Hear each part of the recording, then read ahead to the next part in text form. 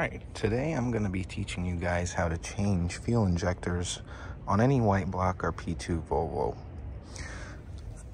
The only exception is for an R model, but don't panic. It's a very simple change. There's just an additional cover right here. I currently have 650cc injectors already in, and I'm going to 1,000.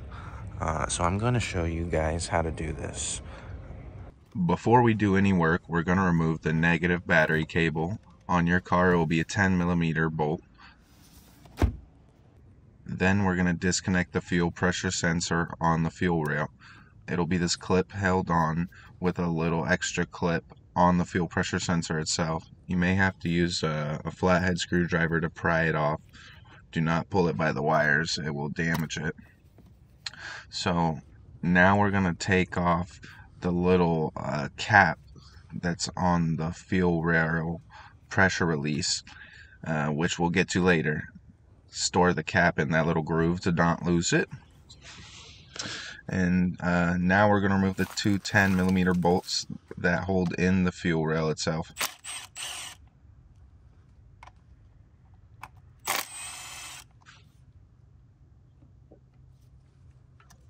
Alright, once you've removed the two 10mm holding in the fuel rail, we're going to remove the two T30s holding on the plastic cover. On my car, I am a bit lucky because I'm using the IPD Boost charge pipe, so I have a bit of wiggle room when it comes to this second bolt.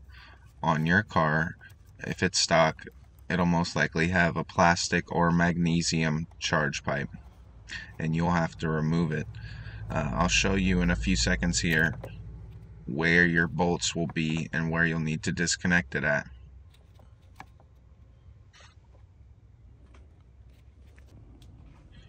So you'll see on my car, it's right under the charge pipe, but luckily mine's silicone and I can move it. I'm pointing to where yours will most likely be mounted, and you can disconnect it down there by the intercooler and over by the turbocharger.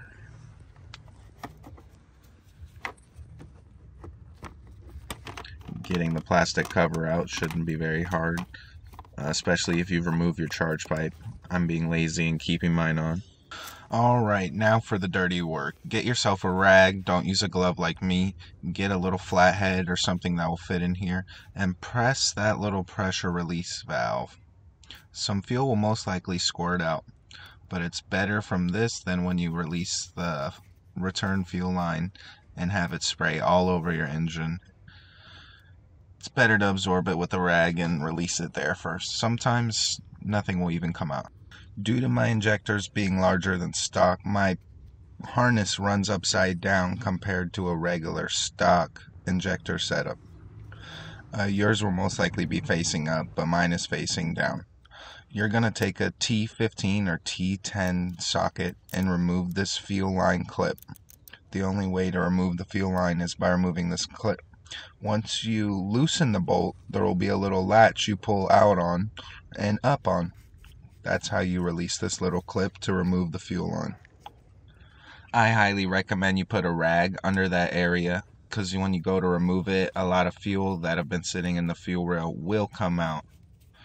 You'll see when I remove it that I did not do that and I paid the consequences. So it may seem kind of brutal and strange, but the way you're going to remove this fuel line is just by pulling it.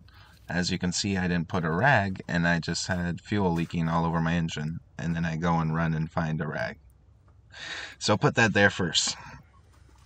Once your fuel line and all your electrical connectors are removed, you're free to remove the fuel rail.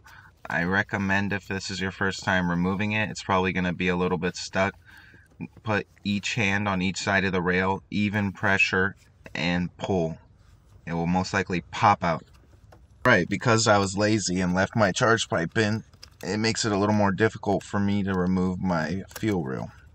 So I'm disconnecting the fuel injector electrical connectors and then maneuvering the fuel rail around the pipe. And as a caution, I'd recommend avoiding holding it upside down, because fuel will leak out. As you'll see the face of a man who leaks fuel all over his engine.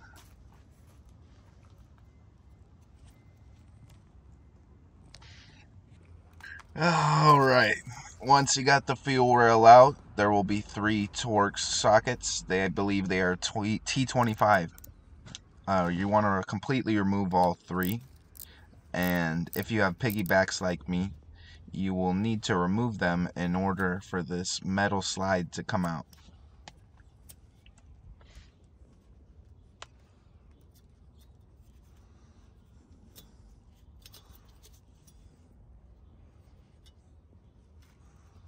So you're about to witness me brute force an injector out, which is not how you should do it, because this will happen when you do it. The O-ring will get stuck in the fuel rail. It's not a big deal. You can just pull it out and pop it right back on the injector.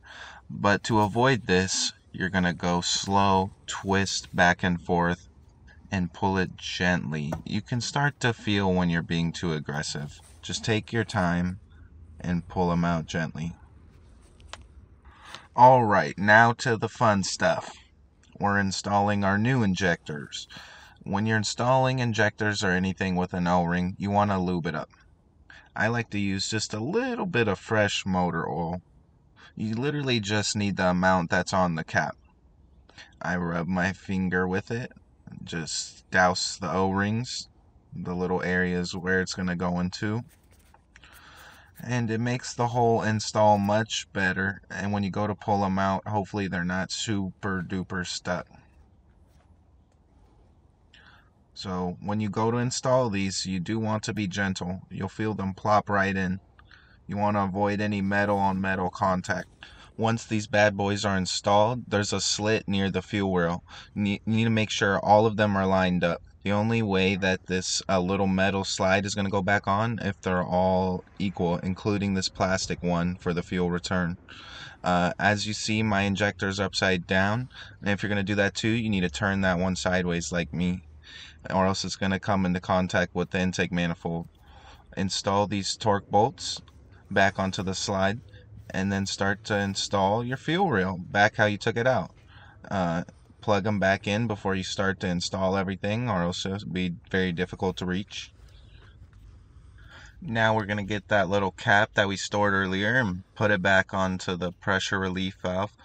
On the R models, these will be blue, just like the engine plastics.